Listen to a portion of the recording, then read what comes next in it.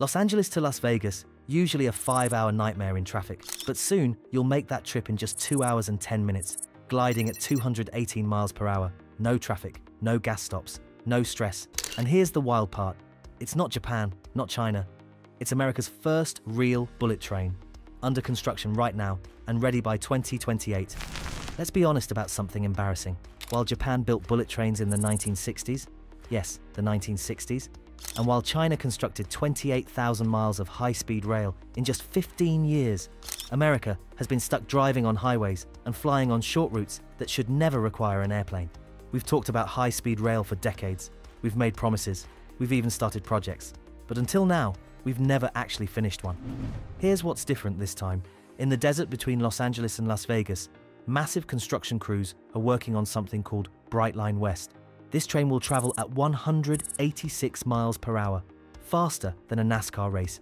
It will move 11 million passengers every year between two of America's busiest destinations. And the cost? $12 billion. That's roughly what Americans spend on gasoline in just 1 week. But speed isn't even the most interesting part. Think about what happens when you remove 700,000 car trips from one of America's most congested highway corridors every single year. The Interstate 15 between Los Angeles and Vegas is a parking lot on weekends. This train could empty it. So why is this happening now after decades of false starts? 3 massive forces came together at exactly the right moment. First, the money finally arrived. The Infrastructure Investment and Jobs Act pumped $66 billion specifically into rail projects. But here's the brilliant part. Brightline West is not waiting for government funding alone. It's a private company building this with $3 billion in federal grants plus $8 billion in private investment and bonds. They're not asking permission. They're not waiting for politicians to agree. They're building it. Compare that to California's high-speed rail project, which has been stuck in political quicksand for 16 years, with costs exploding from $33 billion to over $100 billion.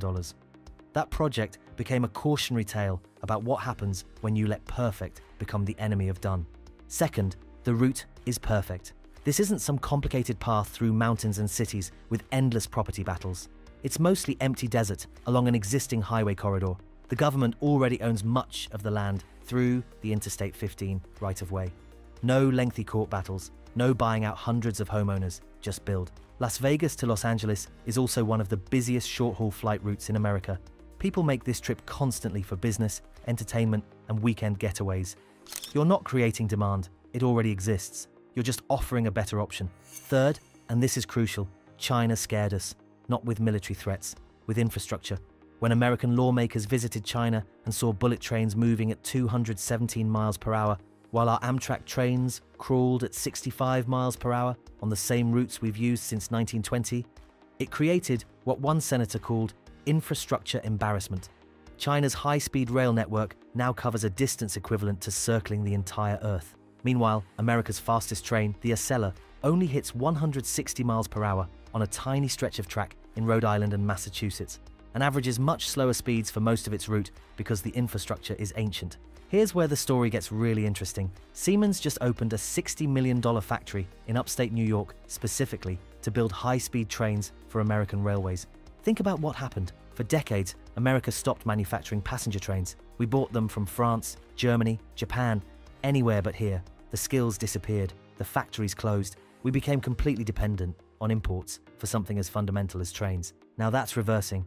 The Siemens factory in Horseheads, New York, will produce the Velaro train sets, the same design that powers high-speed networks across Europe. These aren't experimental. They're proven technology that's carried billions of passengers safely at speeds exceeding 186 miles per hour. The facility will employ hundreds of American workers building trains specifically designed for American conditions, wider cars for American expectations of space, different safety systems to meet Federal Railroad Administration requirements, climate control systems designed for the extreme desert heat between Los Angeles and Vegas. Once you have a factory producing high-speed trains, once you have workers who know how to build them, once you have engineers who understand the technology, you've created the foundation for an entire network. Brightline is not stopping at Las Vegas. They're already planning routes from Los Angeles to San Diego and throughout Florida, where they already operate the country's only privately owned intercity passenger railroad. Texas is watching closely with plans for a Dallas-Houston line. The Northeast Corridor is desperate for upgrades. Let's zoom out and look at what changes when this train starts running in 2028. The economic shift is massive. Las Vegas casinos and hotels are salivating over this. Right now, if you're in Los Angeles and want a Vegas weekend, you're either sitting in traffic for 5 hours or paying for a flight, rental car, and parking. The friction is real. Many people just don't bother. Cut that to 2 hours on a train where you can work, drink, relax, and arrive directly in the middle of the Vegas Strip. Suddenly, a day trip becomes reasonable. A weekend becomes spontaneous. Business meetings become easier. The accessibility transforms the relationship between these cities. The environmental impact is staggering. One bullet train replaces roughly 700,000 car trips annually. That's 400,000 tons of carbon emissions eliminated, equivalent to taking 86,000 cars off the road permanently. In a state that's fighting catastrophic wildfires partly driven by climate change, this matters. But the psychological shift might be the biggest change. For 3 generations, Americans have assumed cars and planes are the only serious options for travel. We built our entire transportation system around this assumption.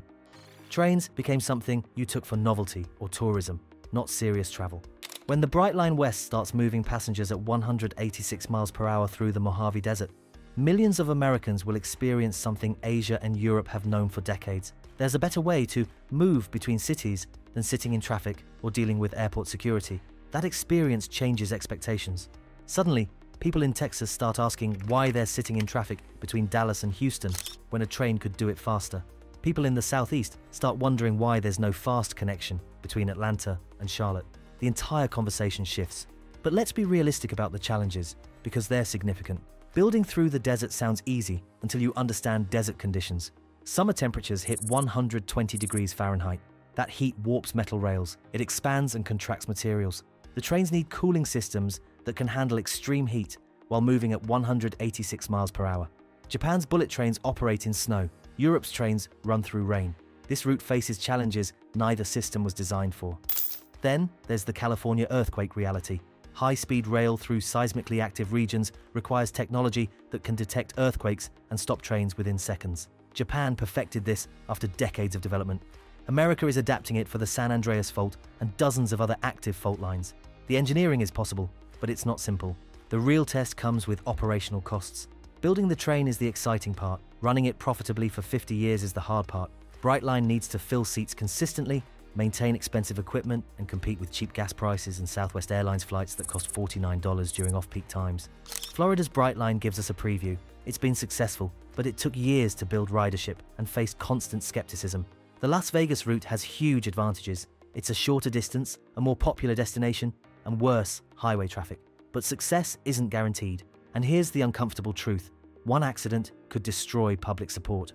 High-speed rail is statistically safer than driving, but psychology doesn't work on statistics. If something goes wrong at 186 miles per hour, the media coverage will be intense. Japan's bullet trains have carried 10 billion passengers with 0 fatalities in 60 years.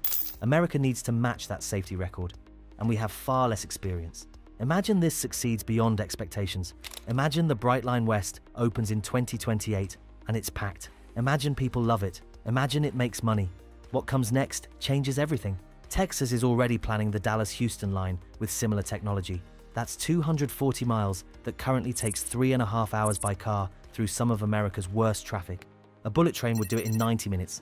Transportation planners and economists who've studied this route believe it could reshape the entire corridor. Their forecasts suggest thousands of new jobs tied to construction and operations, rising property values near station locations, and new business clusters forming around access points. Studies project this kind of connectivity could encourage greater regional cooperation between Dallas-Fort Worth's 8 million people and Houston's 7 million people. But here's the crucial part. This is not automatic. The vision of these cities functioning as one interconnected mega-region is exactly that, a vision. It requires decades of sustained investment, local policies that support transit-oriented development, and market forces that actually reward proximity to stations. Japan didn't create its mega-regions overnight. It took 40 years of continuous operation and urban planning that worked with the trains, not against them. The Southeast Corridor from Atlanta to Charlotte could move 15 million people annually. The Pacific Northwest, from Seattle to Portland to Vancouver, could become a single economic unit. The Northeast Corridor, which already carries 12 million passengers on slow trains, could triple that with genuine high-speed service. But here's where it gets interesting. If America commits to high-speed rail the way China did, we're not just talking about connecting cities, we're talking about potentially reshaping where Americans choose to live, though this depends entirely on how well we execute. Right now, you can't live in Las Vegas and work in Los Angeles. The commute is impossible, but a 2-hour train ride? Experts studying commuter behavior suggest that opens possibilities. Housing affordability in expensive coastal cities could get a release valve if people choose to live in lower-cost areas and commute to high-wage jobs. Whether Americans will actually do this at scale, that's the experiment we're about to run. The same pattern could repeat everywhere high-speed rail connects cities, though success isn't guaranteed. Tokyo and its surrounding areas house 38 million people, partly because bullet trains make it possible to live 60 miles away and commute comfortably. But Tokyo also spent 60 years building dense housing near stations, creating walkable neighborhoods and making car ownership expensive and difficult. American cities would need to make similar choices. The train alone doesn't create the transformation, it creates the opportunity. So here's what's really at stake with this train. It's not about getting to Vegas faster, it's about whether America can still build big things, whether we can look at a challenge and solve it, instead of studying it to death. For 60 years, we've watched other countries build high-speed rail while we made excuses. Too expensive, not practical. Americans love their cars. We've heard it all. Now we're finally building one, in the desert, at 186 miles per hour, opening in 2028. But what happens after that? Do we build 10 more routes, or do we declare victory, pat ourselves on the back, and go back to sitting in traffic? The train is coming. The real question is, where does it take us? Let us know what you think in the comments section. If you think this train is massive, wait until you see what OpenAI is building right now, the largest mega project in US history. It's something so big, it could redefine what technology even means for America. Click watch next to see that video. Thank you for watching.